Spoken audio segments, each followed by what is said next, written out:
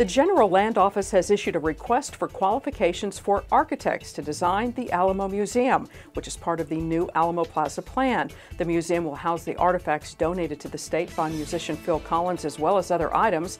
Plans are for the museum to be built and open by 2024. City Council will now have to decide how to move forward with the issue of mandating sick leave pay for private employers.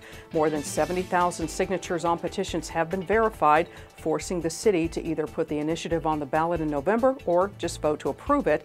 That will be decided after upcoming meetings to discuss the issue.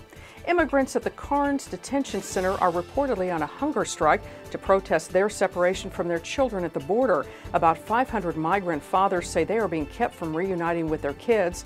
ICE says they have not seen any evidence yet of health issues from a hunger strike.